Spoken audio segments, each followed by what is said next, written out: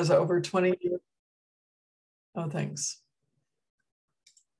Mark has over 20 years of experience in arts marketing, operational leadership, and executive management, media sales, and communications. He's also an artist and holds a bachelor's degree in fine arts from the Columbus College of Art and Design. Mark is the founder and principal consultant for Cardwell Communications, as well as the founder of the nonprofit Ohio Marketing Association. Mark also serves on the board of the Ohio Association of Nonprofit Organizations, which Adoption Network Cleveland has been a member of for many, many years. Mark is an adoptee. After living in 5 different foster homes, he was adopted at the age 5. I think he'll probably be telling us a little bit more about his story this evening. When the records were unsealed here in Ohio in 2015, Mark searched and was reunited with his birth family after about 50 years of separation. Since then, I've had the privilege of getting to know Mark and following his journey. And with that, I will turn it over to Mark Cardwell. Wow, wonderful. Thank you so much, Betsy. I really appreciate it. And it's really my honor to be here and to spend this time with you and everyone, and to share on this topic. I thought maybe I would do a little bit of background on my adoption journey, just to kind of give you some context where I'm sharing from, because we all have be on video or not be on video. I'm going to choose not to be on video. Different places and spaces that we come from.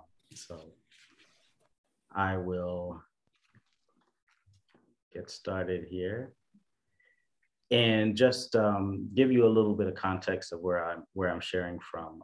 Like Betsy said, I was adopted at the age of 5 or so, and I have pretty good recollection of some things, and not so great recollection of others.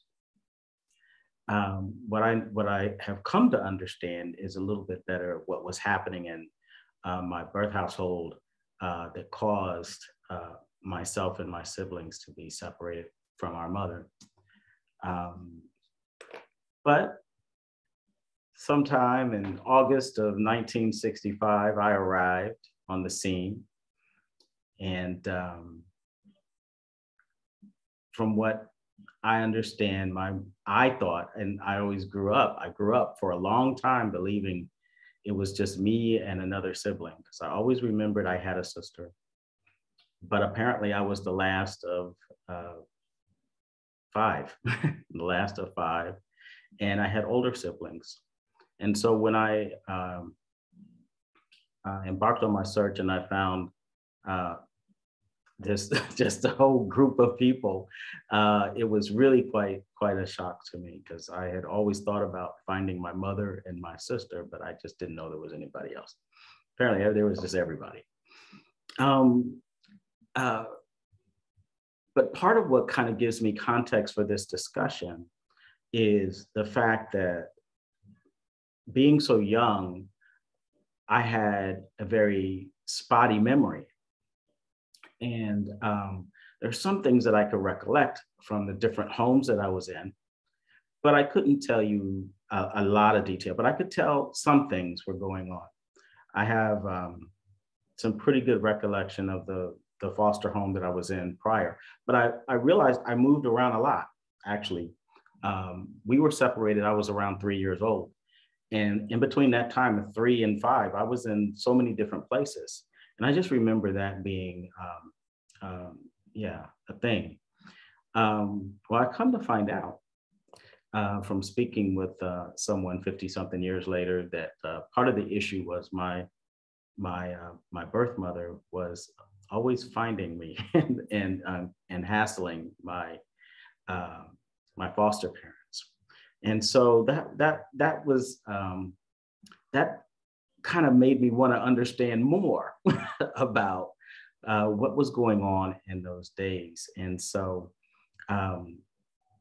what I wanted to share with you all, just as a thought as we get started, is that feeling that I had is this kind of spotty recollections because I was younger. A lot of people have.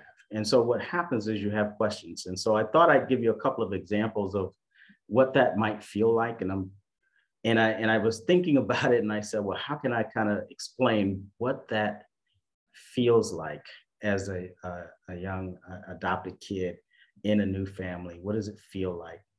And I said, oh, here's a good one.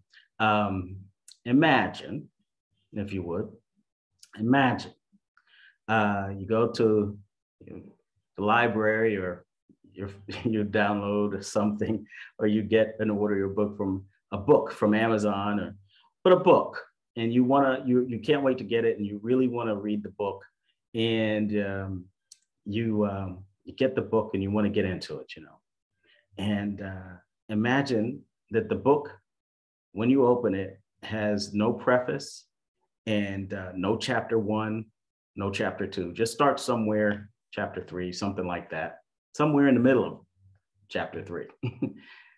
But that's literally where the story starts. Imagine how disappointing that might be to try to understand the context of the book, without having the beginning of it. That's what it feels like to be 6, 7, 8, 9, and not really have a great context for your beginnings.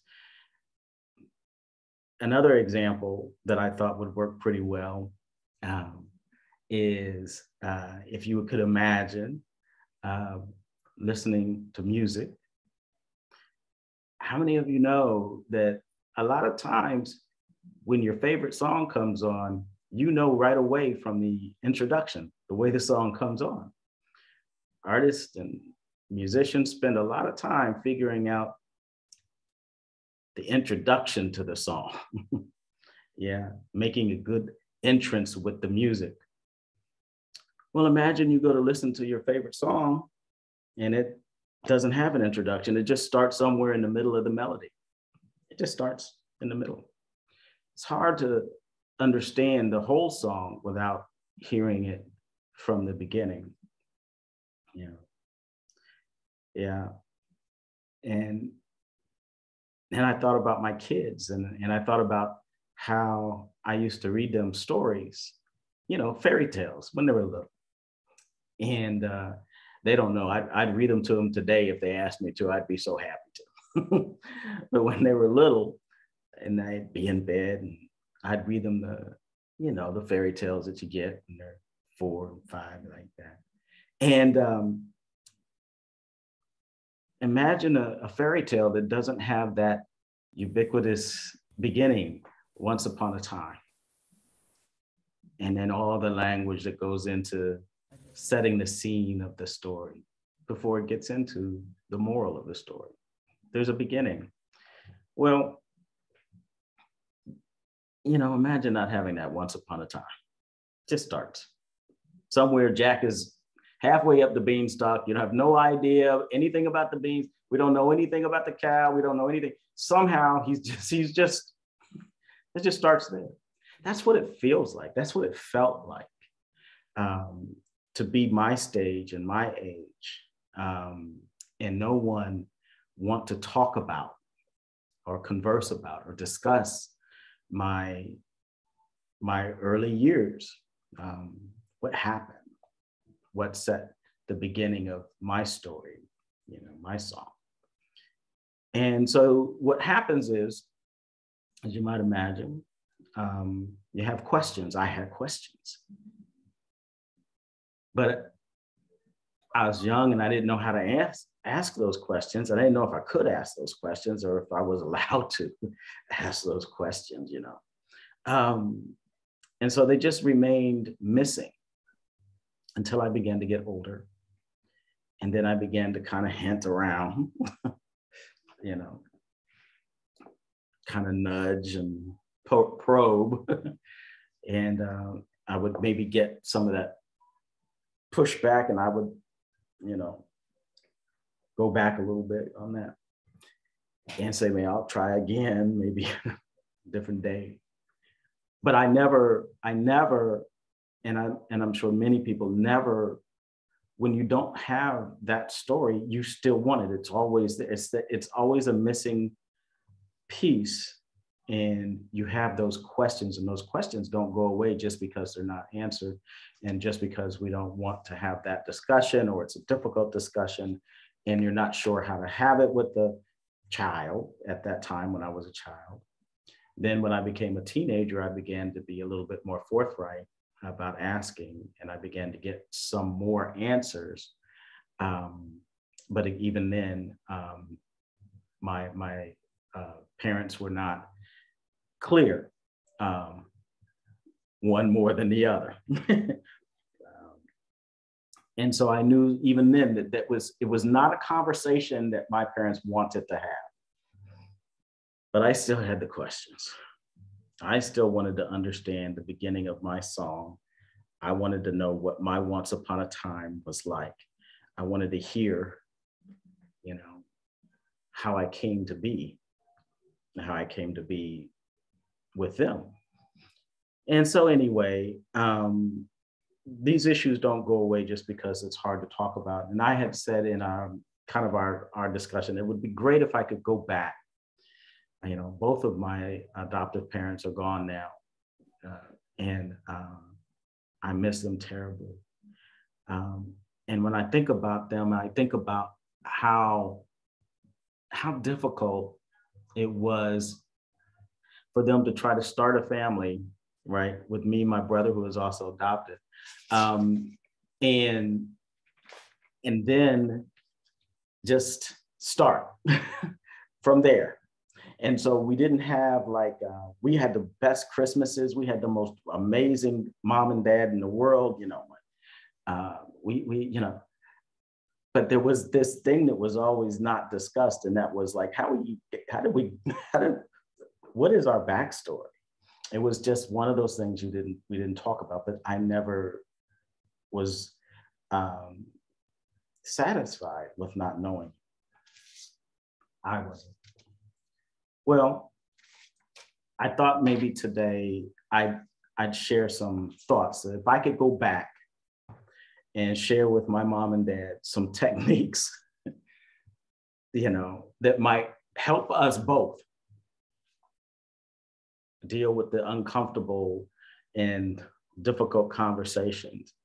And now that I know more, I understand why they were uncomfortable. I get it. Some things are not age appropriate, right? And so when I was 8, 9 and wanted to understand, there was only so much that you could probably really tell me. If my parents weren't letting me watch our movies, right? Then most of my background story was really, something that they needed to kind of temper, and I understand that, yeah. But there's a way, and what I want to do is give you and discuss with you some things that if I could go back and share with them, I think would help us both. And I hope that kind of gives you some context of where I'm sharing from. Regardless of what stage of the adoption journey we're in, the one thing that we have to have is, I think this is kind of a scientific word, I'm not sure, but I've seen it in journals, but it's something called emotional intelligence.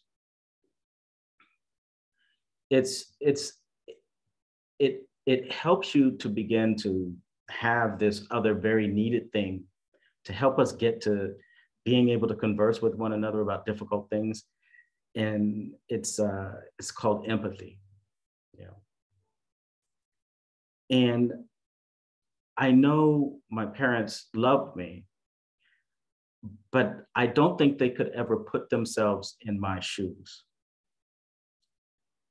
And I think that if they had been able to put themselves in my shoes, they would have understood the necessity for some conversation and some discussion about how I came to be with them and what they really knew about it. And so I have four things that I want to share that I hope we get a chance to discuss together. And interestingly, I've used this in a discussion with leaders, learning how to have tough discussions with their staffs, interestingly. But the first thing is self-awareness.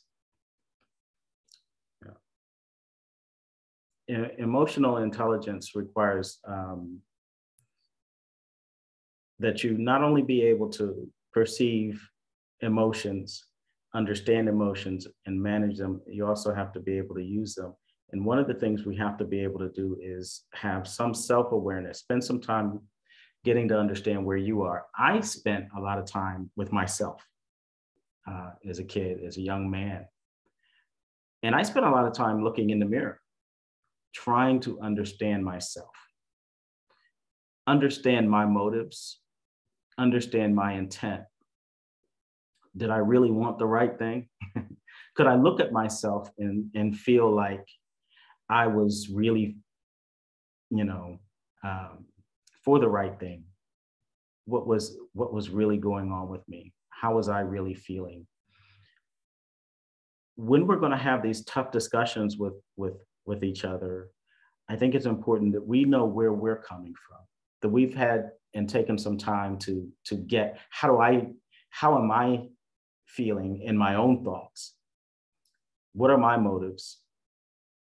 How am I reacting? And just get in touch and be self-aware.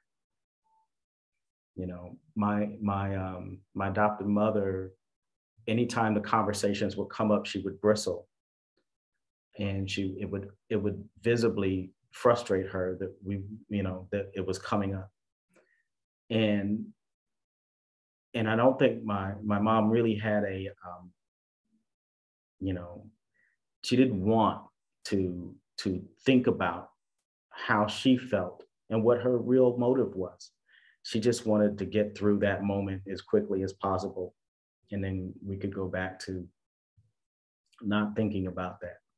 And, so that's something that I think is vitally important. Everybody, both the adoptee and the adoptive parents, foster parents, everybody just have some time and get to understand how you are feeling. Number two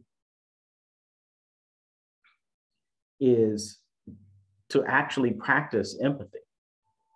And I mentioned it earlier while I was giving you my preamble to the context for where I'm sharing from, but this idea of imagine you are the other person.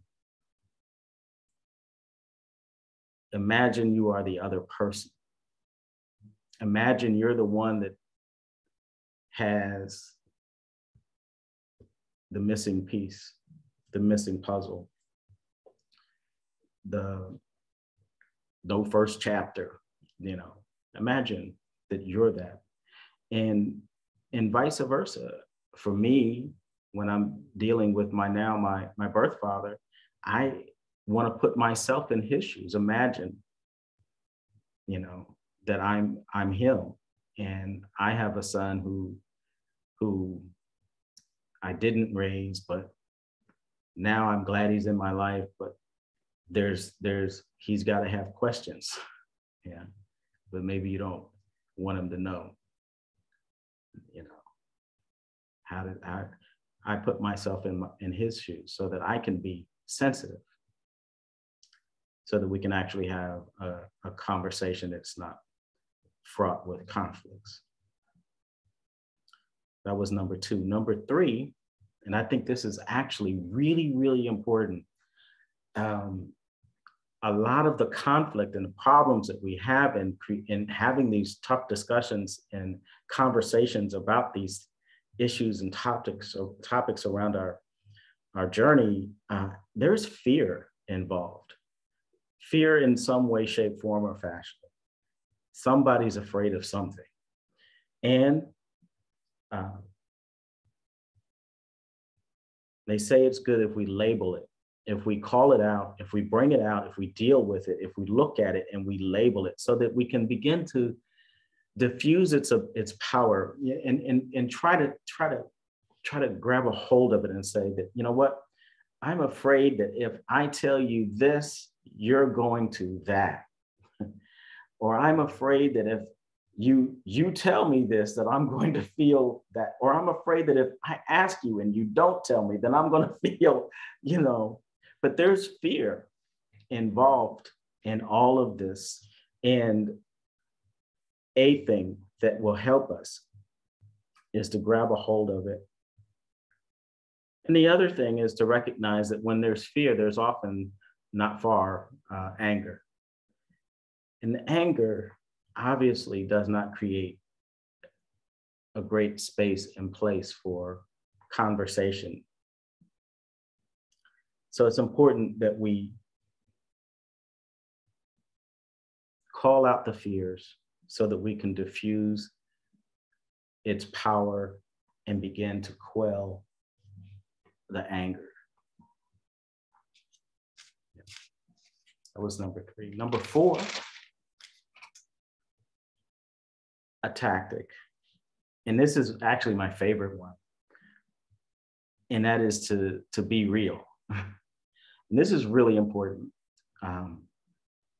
Honesty in conveying your feelings is very, very important.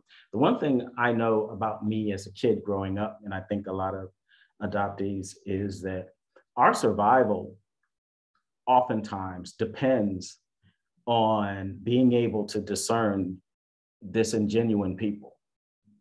All right. It's not really something that is an option for some of us who have been in different homes. The first thing that you have to do is understand if you're safe or not. And so trust is a big thing. And trust has to be with all people and is earned, but we especially test it. And we look for holes in the armor. We are very adept at noticing when you didn't really mean it. You said it because it was the right thing to say. Well, we're good at that. We learned that in the system. Yes, ma'am, and yes, sir, and no, ma'am. And we know that. We know how to say the right things. But then that little cut of the eyes or that little thing, then we saw that maybe there's some chance that you don't really mean it. And that's important for us to know because we are in your hands, right? So be real. And the part I wanted to say is this authenticity disarm so that you can look for real connection, because everybody can notice when it's not there. Okay. So, and then there's one other thing I want to share. It's hard to not to share it without having a diagram, but I'll explain it to you. They're on the spectrum of empathy, which is really what we're talking about, which will help us have better conversations and deal with difficult discussions. There's 4 things. There's pity, sympathy, empathy, and compassion. The closer you get to compassion, the more effort it takes, but the deeper the understanding and the engagement will be. Right before that is empathy. It takes a lot of effort, but you'll have a deeper understanding and engagement between the two of you. Sympathy doesn't take as much effort to say, I feel sorry for what's going on. And pity definitely doesn't take any effort either. And those two have the least ability to generate understanding and engagement. But empathy and compassion. It does take the most effort, but it gets you the most gain. It gets you what you really came for, which is understanding on both sides and engagement through the discussion and through the topics and through the conversation. So I hope that gives us some fodder for discussion, and maybe these tips can be used to help you navigate these, to help us all really navigate these tough conversations. And with that, looking at the time, I'm happy to take any questions or reaction. Thank you, Mark.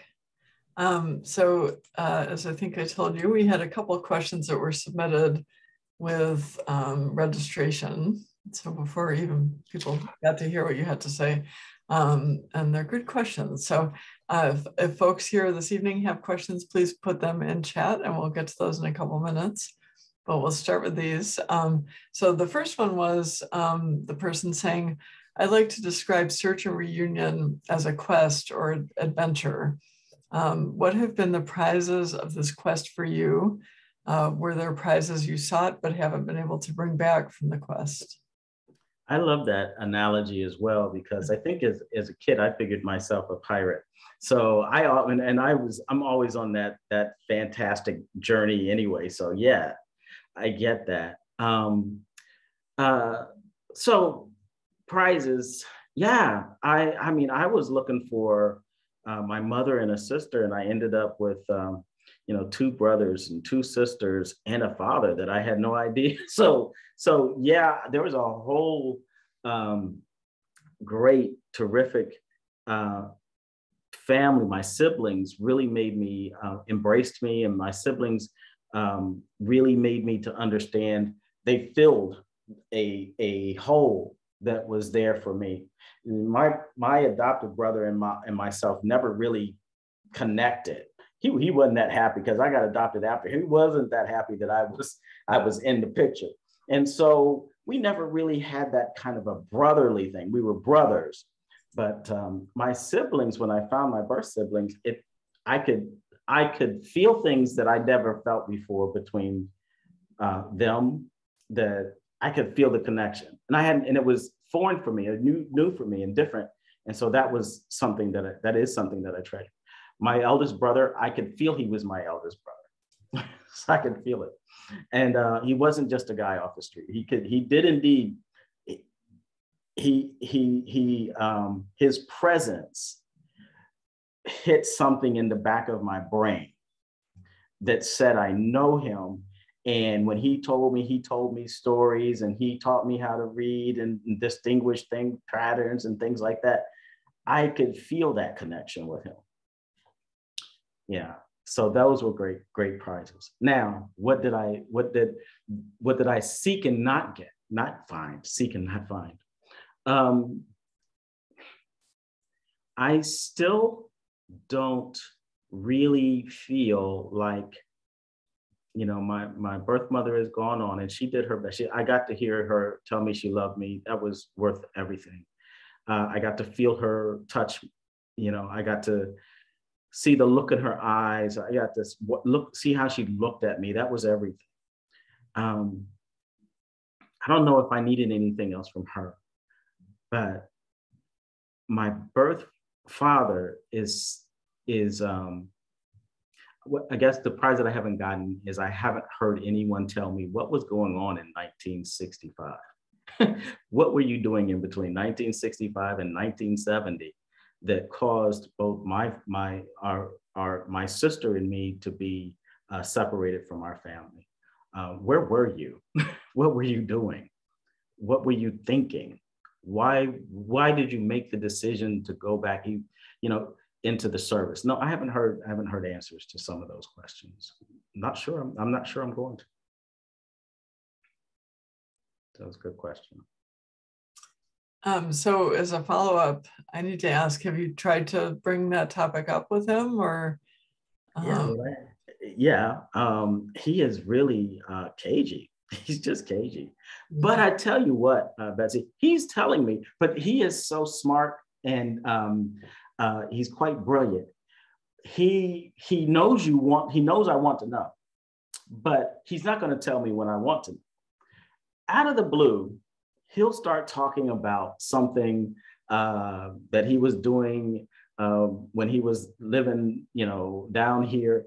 And I'll have to grab a pencil and pad and paper and start listening to the dates that he's giving, because that's actually him telling me what I need to know, that he knows I need to know. But he has to do it in a way that, not direct. He's telling me another story, but the story about him trying to get a job and doing such and such and such just happened to be around the same time that all the turmoil was going on with us. I'll miss it if I don't pay attention. Yeah. Take enough notes and piece them together. Maybe you'll get the picture. Well, thanks. So another question, what advice do you have for an adoptee starting the first conversation with their adoptive parents about wanting to search for their birth family? Yeah, my situation was, by the time I was, 50? And when I heard about it, I was so excited about the opportunity, because I had looked, there was just no way you could do anything with the records being closed. I was able to really I just told my mom what I was going to do. I knew that she didn't like it, but she also could see that I was excited about it. And so she wasn't going to try to stop me from doing it or anything or like that. It wasn't that kind of a thing. But I think that what I would want to do is have that part where you put yourself in the other person's place and so, oh, wait. And then I realized that, you know what, when I say I'm excited to look for my birth family, mom hears he's wanting to leave this family. And see, I had never thought of it like that. But I realized that was a fear. See, we go back to that was a fear that she had. And that's what caused her to get angry and to push back. What I would do differently now is address that first. And I would say, you may feel that I'm wanting to find my birth family because I am unhappy with this.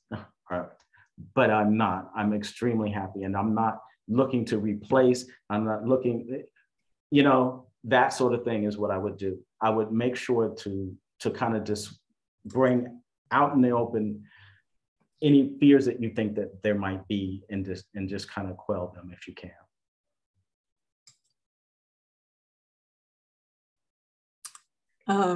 So we had another question specific to your adoptive family. So let me skip to that one. How did reconnecting with your birth family affect your relationship with your adoptive parents, or did it, if you're willing to share? It was good. The one thing, it wasn't perfect. What happened was for me, I was getting married around the same time. And my fiance then, and then now we actually had planned to get married in Ghana, but then I found my birth family, and we decided that this would be kind of a perfect opportunity to get everybody invited, right, and have it at the church. And so that's what we did.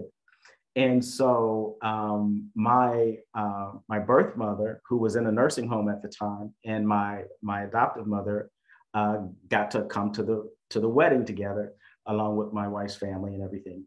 And they sat at the table where the parents sit. And I noticed that my mother and my mother sat next to each other. And I could see my mom, my adoptive mom, caring for my my birth mother, who was in a wheelchair and needed some help at that time. She needed some help eating and so forth. And so that helped that circumstance. Then my siblings came over to the house. That my mom, and at least most of my siblings did, not all of them did, but most, and that went pretty good. My mom was still, she, you know, if I could do her body language, she was still guarded about them, right? Because there was a, you know, my birth family, they're not from the right side of the tracks, you might say. And so my mom had there was some things I could tell that she felt, you know, that, but other than that, everybody gave her a lot of respect, and she never really said anything that was, you know, really bad or out of the way or anything like that. And so, for a long time, and I'll get off of this, but when I found my birth family, there was a big picture of all of us together, and it was huge. It was blown up. And my adoptive mom insisted, because I'm still having issues finding my family. So it's like, I love my family. I'm glad I found them. I don't know if I want a picture of them in the living room just yet, right? But that's where my mother insisted that it would be. And so I found that very interesting. So who knows what that really was about. But I guess, and it went well. It was okay. It actually went. It was not bad. Well, I can just picture the scene at the wedding that you're talking about. I know in my own reunion, that was one of the most touching moments, is when my birth mother and my adoptive mother met and hugged and thanked each other. And I became whole in a way that I don't think I even knew was missing until I witnessed that. Yeah. Special. Yeah. You know, it brings up a lot of other things. I was like, because, you know, I was being super sleuth. So I found out that they both did hair, graduated from the same place. My adoptive mom was only 10 years older than my birth mom, but they worked right next to each other. Y'all can say you didn't know each other if you want to. Yeah. Interesting. Mm-hmm. So another question that we had is, how do you prepare for possible rejection when you want to have a difficult conversation, but you also want to be true to your authentic self? Wow, that's a terrific question. I think I have been prepared for rejection for a long time. So I never thought of it as as something that would have been my problem. So if I were rejected, say for example, by my birth father, if he didn't, for example, want to meet me, because after I found my birth mother, I didn't know he existed, and he found out I existed. We met at a restaurant. I didn't know how it was going to go, you know. I didn't know if he was going to come. And so I just wonder, how will I feel if he doesn't come? And that's a terrific question, because it stops and stutters people from making those maybe decisions to reach out sometimes, that the fear of rejection. But I never felt like it was my problem. Whatever happened, I didn't do it. So I don't feel like I was bad, because they had problems figuring out how to raise the children and how to do the things that they needed to do. I never owned that. I know it's not my problem. So conversely, if you quote unquote reject me, that's still not my problem. I'm still viable. I'm still valuable. I'm still wonderful. You have a problem. It's not my problem. So that's how I approached it. So it never really stopped. It wouldn't stop me. In fact, it probably drove me. I wasn't afraid of rejection at all. Been alone. There's rejection, like the relationship might not work out, but then there's also, and this might be what the questioner was asking, like in the context of a specific discussion that, you know, so maybe you have acceptance in your overall relationship, but if you're asking a question that's going to rock the boat, you know, were there things that you were scared to bring up? And if so, how did you power through? You know, you just test the waters. I mean, I just found like my dad, for example, he is really on some other kind of stuff. Sometimes he's real laid back until you say something that is a cue for him. We were on the road to Steubenville and we started talking about something that involved my mother, Kay, my birth mother. And I just said my mom. And he just barked back at me, which mother? And I was like, okay, well, all right. I see. Let me just kind of watch how I navigate things with him. And I think that's what my solution is, just to kind of watch and listen and try to temper the moment so that I know what the buttons are. That's gonna break me down. Yeah. Betsy. Yep. Oh, that was my question about the rejection. Mm-hmm. Yeah. Can I just put a clarifier in there? So I asked that mainly because as adoptees, we always feel that there could be abandonment or, not being accepted, and the whole belongingness, those always come up for us. So, just trying to get your mindset ready just in case. Yeah, just in case. So here's my thing. This is me. I felt isolated when I was I was by myself. I didn't have this context for birth family. So even though you get adopted sometimes, that doesn't mean that you feel like you're really a part of everything that's going on. I mean, I'm adopted, but adoption really is a process as far as I'm concerned. It's like, it takes a long time. So I felt isolated and alone. And I think one of my defense mechanisms has been that for a long time, I said that I had to be prepared to be at any moment potentially alone by myself. And so I kind of got myself, I don't really see things as necessarily, I don't see that as a state that I wouldn't be familiar with. And I'm not at all saying that that's healthy. I'm saying that was my survival tactic, that I decided that at any given moment I could be alone. So rejection actually wasn't as a big of a scary factor for me, because I had been abandoned before. It could happen again. And that's how I kind of dealt. Does that help? Yeah, it does. And I was one of those anxious attachment types. So I'm transitioning to secure attachment. So that helps you stay more grounded. Yeah. So yeah. Thank you. I got you. Yes. Thank you, Mark. Thank you, Betsy. Yeah. Well, thanks. I have one more question, and if anybody else has questions, we're going to have a little time, so feel free to put them in chat. But Mark, I'd like to hear a little bit about how you remember your parents telling you about being adopted, and was it a one-time event that they just kind of mentioned it, or was it an ongoing conversation?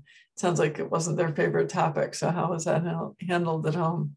Well, I was old enough when I was adopted to know that I was adopted. I remember being at the court with them, and I remember talking with the judge, and the judge, the final thing being done.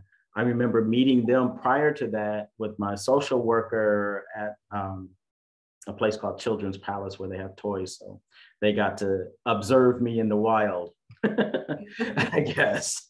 And so, and I got to see them, but we didn't talk, but I got to, that sort of thing. And so, so I knew I was adopted. What happened after that, Betsy, is we just never talked about it. We never discussed it. I just had all of these questions all the time. And it was just one of those things that wasn't talked about. And so that's why I say I was like, a song without the beginning, and the fairy tale without the once upon a time setup. So finally, when I was in my teenage years, I got more forthright about it. It's a weird way to answer this question, but all my friends that I had were girls. I kept trying to make them my sister. And I said one day, I know I have a sister. And I brought that up to my parents. And that's when they told me, that yes, I did indeed have a sister, and they had thought about adopting her with me. But the reason they didn't is they didn't have enough room in the house that they were looking for, and all that, something like that. And but it really helped me to know that that feeling that I had, that feeling of loss and what I was missing, wasn't just something made up in my head. I was missing my sister. And I only come to find out that, as my sister told me, we were very close. And it gets really sad when I talk about, us being in Franklin County, and when we were first separated, and the only way I could fall asleep is if I was touching her. So we would scoot our cribs together and reach out and touch each other so that we could come. That was my sister, and I really needed her. And so I really felt some kind of way that, one, they didn't adopt her, and the reason was really shallow to me. And the fact that they knew all these years and never told me. Yeah. How much older than you is she? Oh, just a year older, and okay. a year and a couple of months. Yeah. Yeah. Yeah. And so I'm so glad she's in my life now. Mm-hmm. That was a big, big, big puzzle piece that came back to me. So if you were younger when you were adopted, do you think maybe your parents wouldn't have even told you? We have this whole... actually, seriously, yeah, I don't think they would have told me. No, they wouldn't have. I'm pretty sure they wouldn't. Now, my father was a bit different. My father had siblings. My mother was an only child. And I think my mother didn't understand the connection, the sibling connections.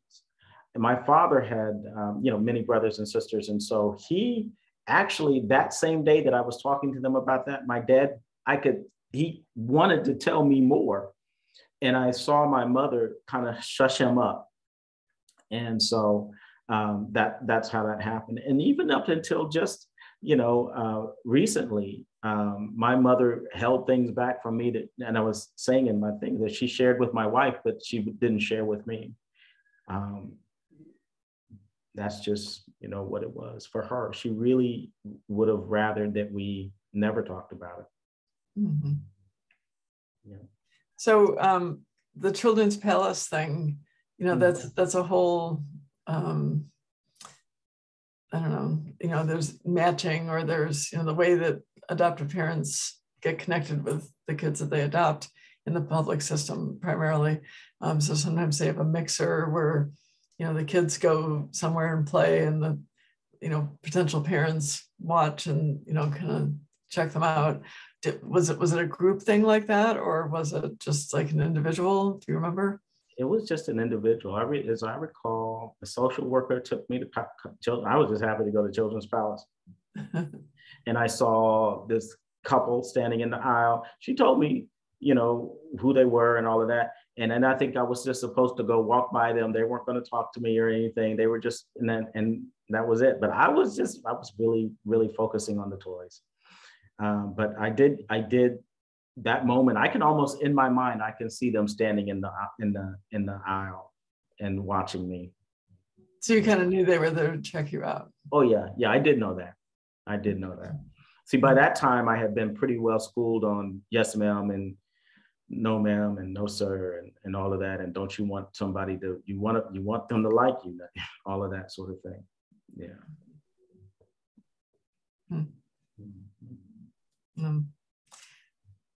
Okay, well, I don't know that we have any. Does anybody else have any more questions? We've got a few minutes left if anybody wants to type something in, or, there's one that I almost missed. Somebody had an open adoption. They were very fortunate. Open adoption, a good relationship with their 5-year-old son's birth mother. His birth mother is now expecting a baby girl in February and plans to raise her as she's now in a happy, steady relationship. Any advice that you can share about helping this parent in conversations with her son about the birth mother having a child that she's going to parent? No. Complicated situations. No, I have no. I'll tell you what, I think the thing about it, and just going back to some of the things we said, this honesty part, like to be able to talk honestly, and depending upon the age of the child, what's age appropriate and what they can actually understand and comprehend and really get people, life happens to them and they have struggles and problems. And, you know, that's what was happening with my people. And they were significant, and sometimes they're significant enough that they're not able to be the parent, you know, even that they want to be at that time. But then time passes, and then they get in a better position, in a better mind state, in a better place, in a better space, and then they are able to parent. And I think that just being honest, that's what happens. And that's what happened. And you're in a great position to be able to maintain a connection, a relationship. Yeah. But honesty. I hope that helps. That's great. Any last questions? Anybody want to come off mute and ask a question?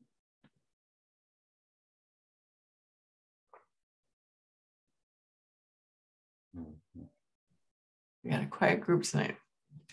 Okay. Well, then I guess we'll wrap things up. So you're getting some thanks in the chat already. Thank you, everybody.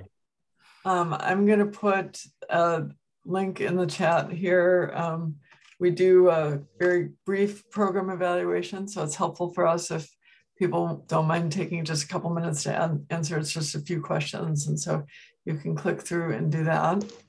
And Mark, I want to thank you so much for sharing your wisdom and your feelings and your thoughts with us tonight. Really, really good to hear your perspectives, and I really appreciate that. So thank you, everybody, for joining us this evening. And as most of you probably know, Adoption Network Cleveland is a nonprofit organization.